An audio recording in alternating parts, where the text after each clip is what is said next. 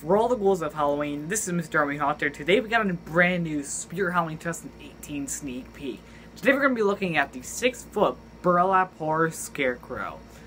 Now, this prop I guess is pretty cool. I do love just the look on him. It's definitely one of the best faces I've seen.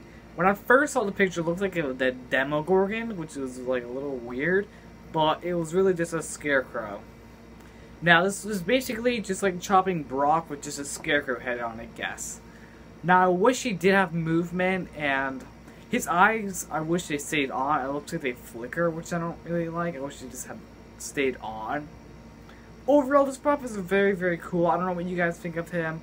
I am maybe going to purchase him this year. He is definitely on my wish list, along with Lost Her Way and Pumpkin Patch Prowler, Nightmare Harvester. He's somewhere definitely on the top 10s, I would say. Not definitely in the top 5s. Now, I am going on vacation Sunday. I won't get back until Tuesday.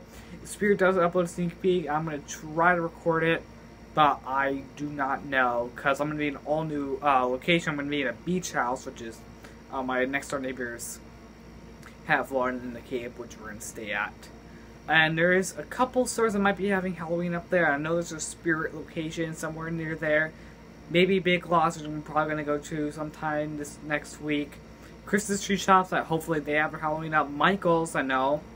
I'm going to be seeing a part 2. Hopefully they'll have more Halloween up. For all the ghouls of Halloween, this is Mr. Halloween Haunter.